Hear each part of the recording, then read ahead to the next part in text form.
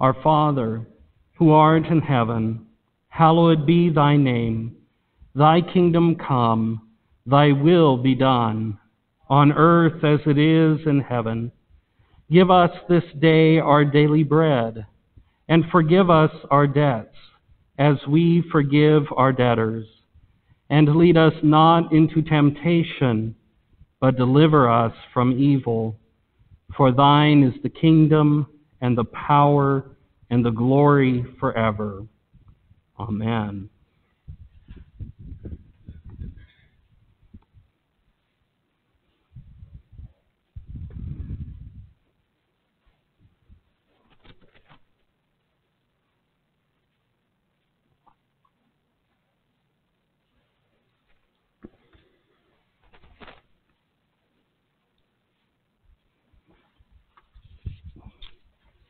Our Old Testament reading comes from Genesis chapter 17, verses 1 through 7, and then 15 through 16, which can be found printed in the insert in your bulletin. The sign of the covenant. When Abram was 99 years old, the Lord appeared to Abram and said to him, I am God Almighty. Walk before me and be blameless, and I will make my covenant between me and you, and will make you exceedingly numerous. Then Abram fell on his face, and God said to him, As for me, this is my covenant with you. You shall be the ancestor of a multitude of nations. No longer shall your name be Abram, but your name shall be Abraham. For I have made you the ancestors of a multitude of nations.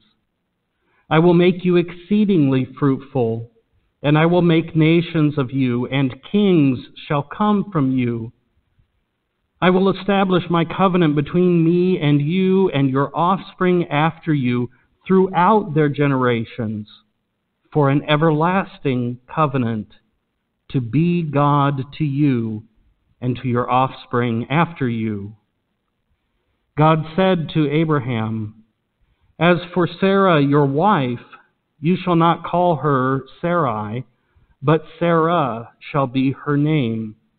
I will bless her, and moreover, I will give you a son by her. I will bless her, and she shall give rise to nations. Kings of people shall come from her.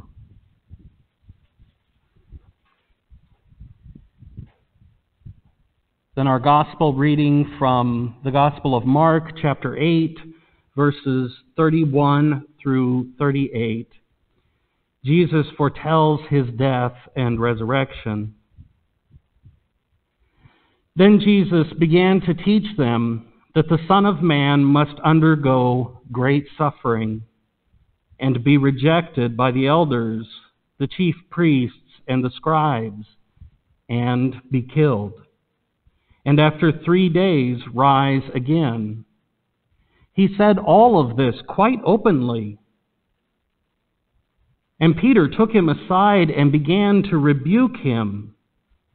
But turning and looking at his disciples, he rebuked Peter and said, Get behind me, Satan, for you are setting your mind not on divine things, but on human things.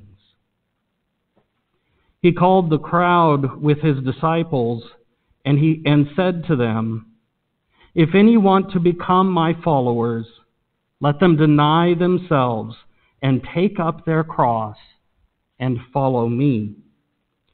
For those who want to save their life will lose it, and those who lose their life for my sake and for the sake of the gospel will save it.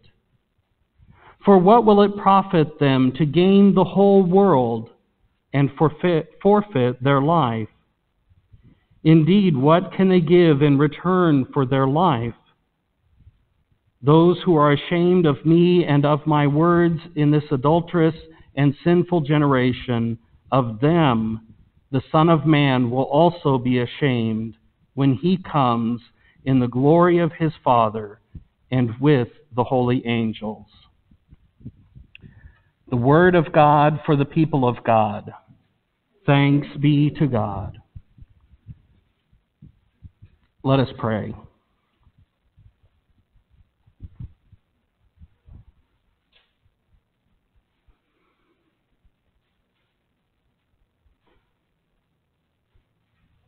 Almighty God, may the words of my mouth and the meditations of all of our hearts be acceptable in your sight, O Lord, our rock and our Redeemer. Amen.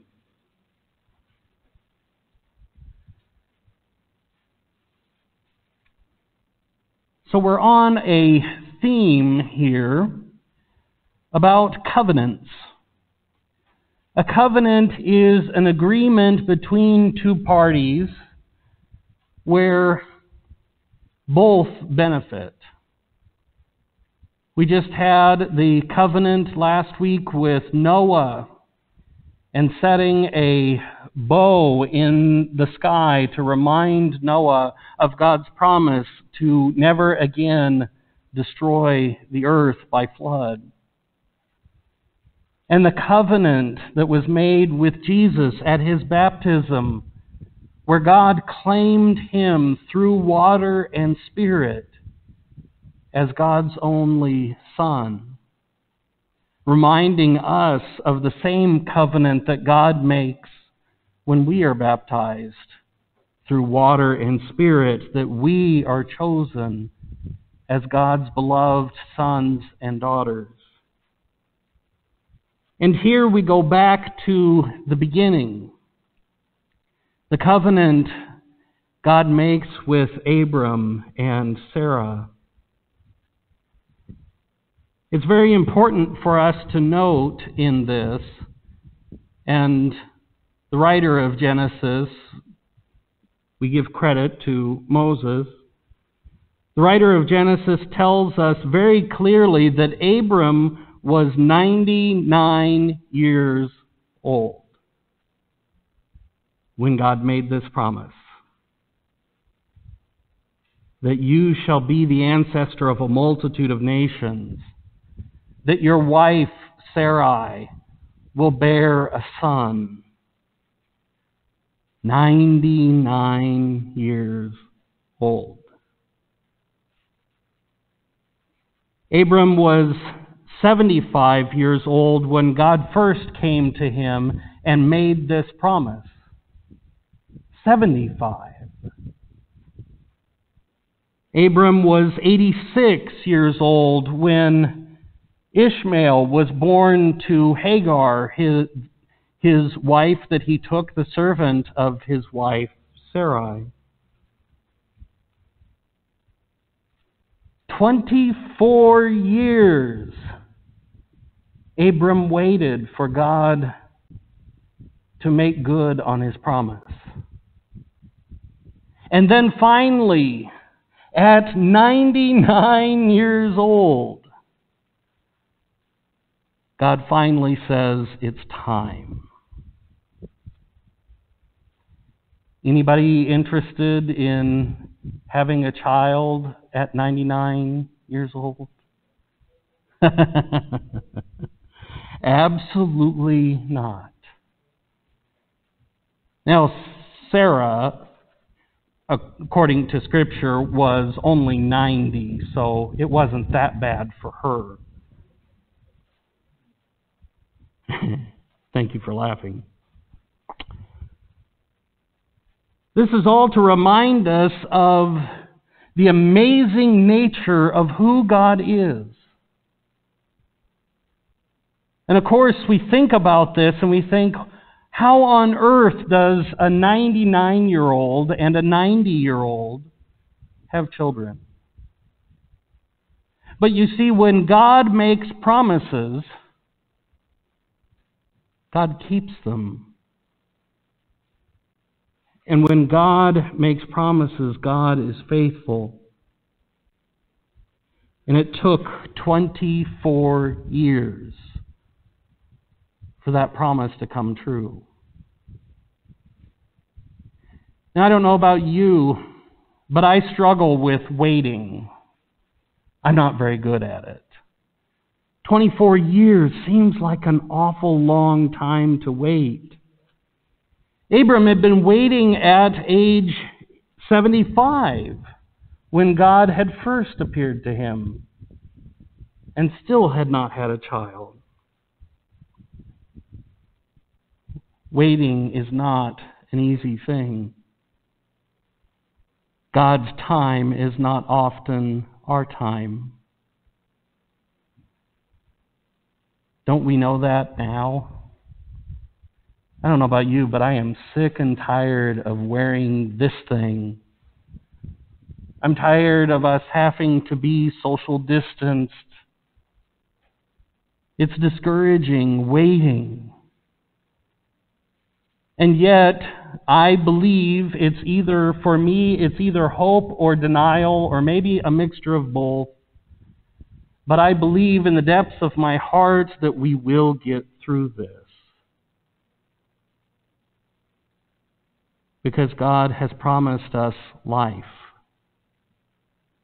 Life abundant. Now, God does not promise Abraham and Sarah that birthing this child at the ripe age of 90 and 99, God does not promise them that this will be easy. God does not promise them that there will not be difficulty and suffering.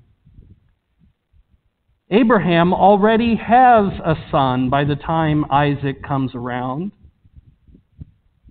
Imagine the difficulty and the strife that Abraham has when Isaac finally comes around and he has to, at the wish of his wife Sarah, expel Ishmael and Hagar. He does so with love and care for them and for their well-being. There is suffering that goes with this story. Why the writers and compilers of the lectionary chose to leave out some verses is beyond me.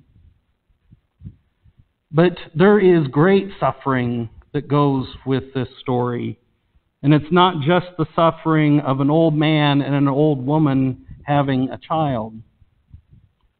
You see, in Genesis chapter 17, we left out a few verses, and I want to go back and look at those because, well, there is some real commitment that goes with this covenant. In fact, God is about to ask Abraham for a serious commitment. We stopped reading at verse 7. Picking up with verse 9, God said to Abraham, "As for you, you shall keep my covenant, you and your offspring after you throughout their generations. This is my covenant which you shall keep between me and you and your offspring after you. Every male among you shall be circumcised. You shall circumcise the flesh of your foreskins, and it shall be a sign of the covenant between me and you." God is not kidding.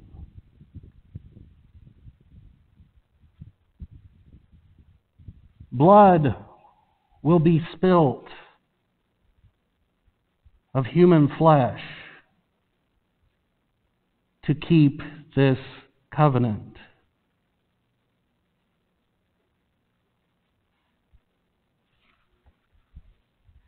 God does not promise anywhere in Scripture that being part of God's people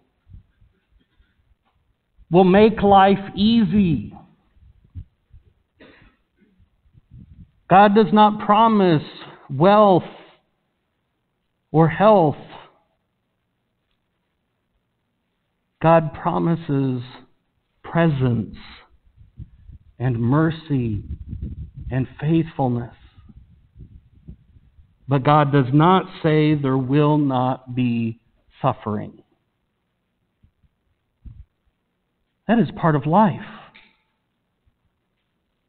We can all expect it. No one can escape it. That's one of the things that this pandemic has reminded us, is it doesn't matter who you are or where you live. It doesn't matter how rich you are or how poor you are. It doesn't matter the color of your skin or what language you speak or what God you believe in or don't believe in. This virus can kill you. I was driving the other day with Joel,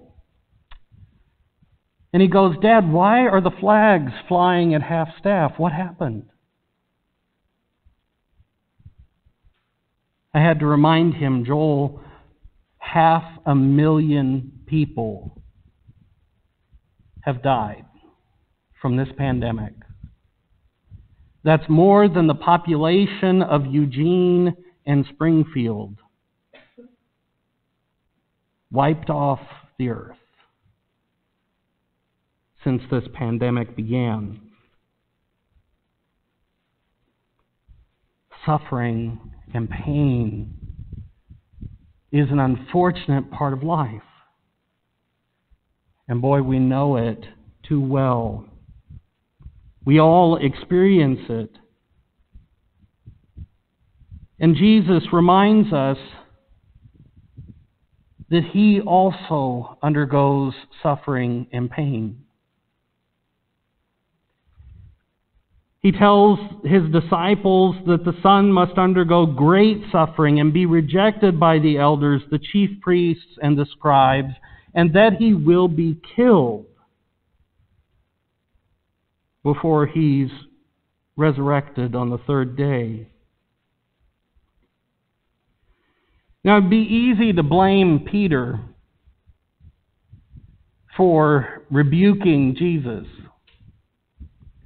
But after all, you have to consider Peter had already confessed that Jesus Christ is Lord, that He is Messiah, that He is the Son of the living God, and this can't happen to God's own Son.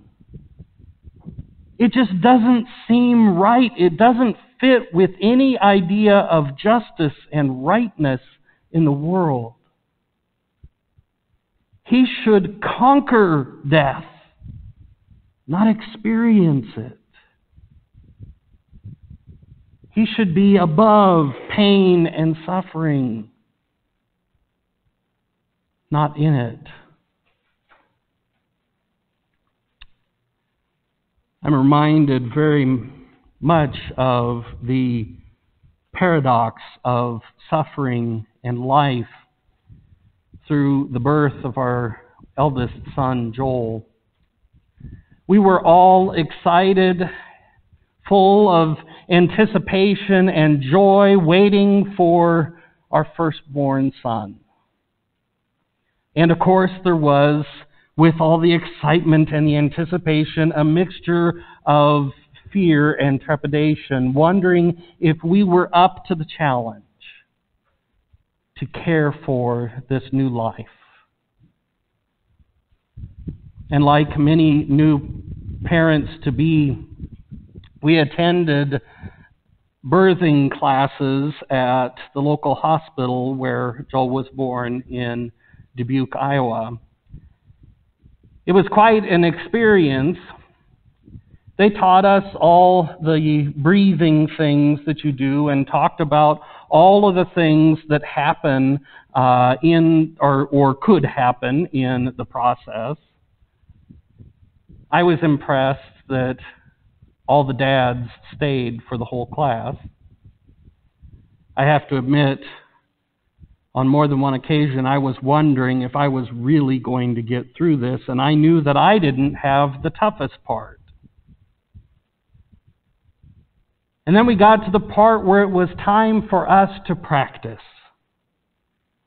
And the nurse who was leading the class said, in order for us to make this as realistic as possible, we are going to simulate pain. And I'm thinking, how on earth do you simulate pain? She gave each of the men in the room 2 wooden clothespins and invited us to stick them to our earlobes. And we did that. It doesn't hurt at first. Leave them there for 10 minutes and 15 minutes and 20 minutes while we're practicing breathing. I guarantee you the men were experiencing real simulated pain. To which one of the women replied, if you think that hurts, you ought to clip it somewhere else.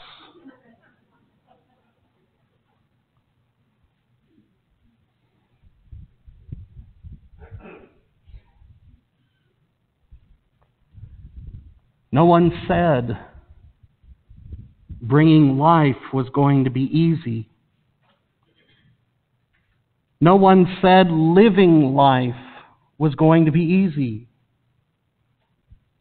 Life comes with a great deal of suffering and pain. And isn't it wonderful that we have a Savior who is not above it, but in it with us? I often find myself saying there are things worse than death, and Jesus experienced that, I would say. Crucifixion would qualify at the top of my list. And then death itself is horrible enough. And he experienced that as well. So that when we find ourselves in the midst of our suffering and pain, we can say with confidence, God knows what I'm going through. And this was not just simulated pain with clothespins on the ear. This was the most costly pain of a parent watching their son suffer and die.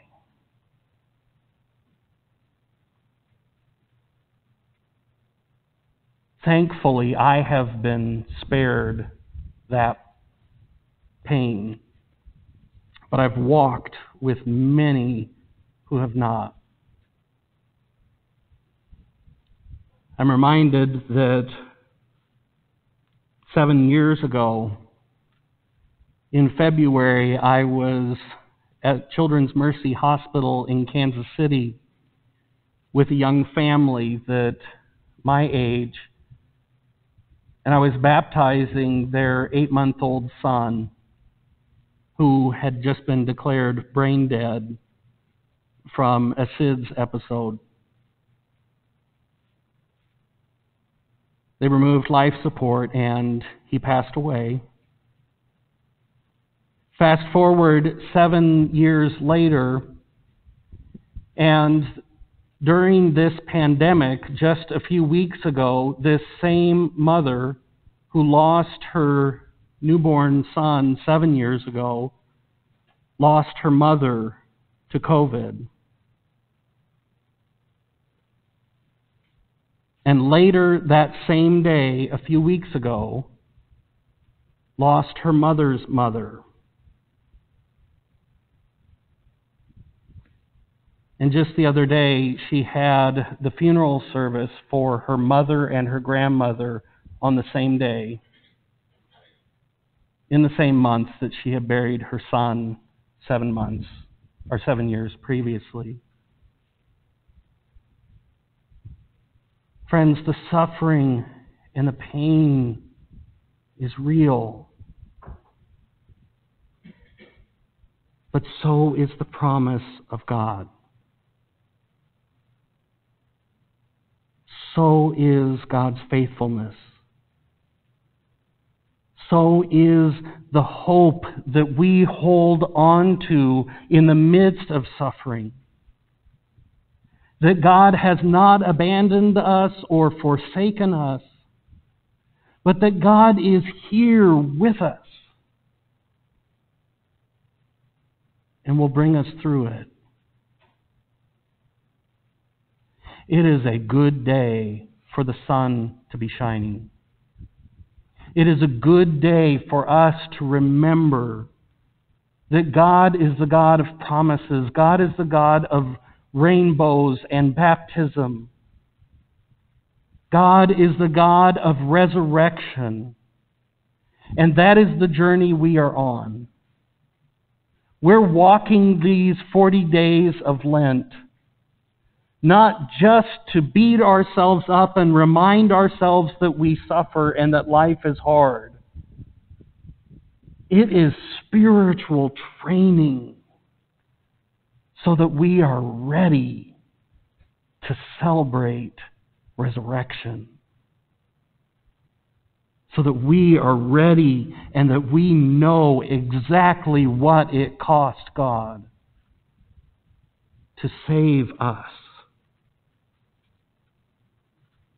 For God so loved the world that He gave His only Son, so that whoever would believe in Him would not perish, but would have life eternal. This is why Jesus says, if any want to become my followers, let them deny themselves, take up their cross, and follow me. Jesus is not saying, follow me and leave all your troubles behind. Jesus is saying, take your suffering and come with me as I suffer and follow me. For we're not alone in this.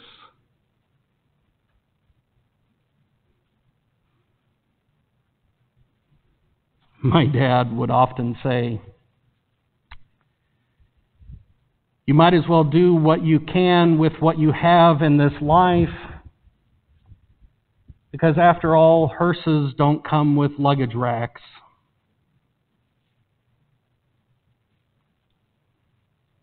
You can't take it with you. This is what Jesus is saying. What will it profit them if they gain the whole world and forfeit their lives? What can they give in return for their life? Take up your cross and follow me. The amazing thing that I have found about suffering is that our suffering leads to redemption. I have experienced serious chronic pain in my life. And boy, I know what it feels like to be delivered from that. And it's amazing how our own pain helps us be present with others in their pain and their suffering. Because you know how it hurts. And so does God. He knows how it hurts. And still His promise is good. Of resurrection, of life, and hope. And for this we give God thanks and praise. Amen.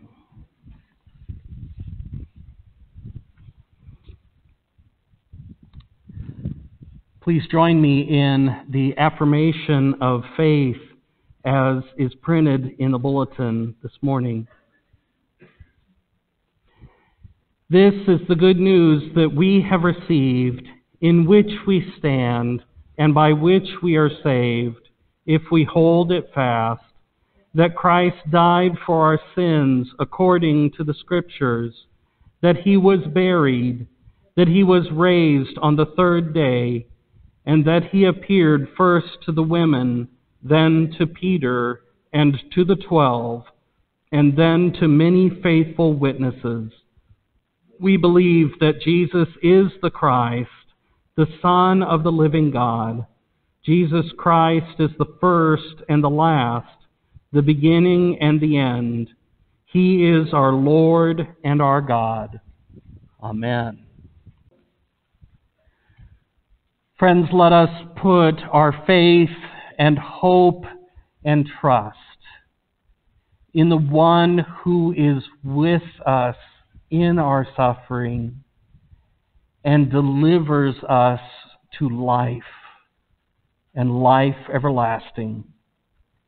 May the grace of our Lord Jesus Christ, the love of God, and the fellowship of God's Holy Spirit abide with all of us today, tomorrow, and forevermore. And all God's people said, Amen.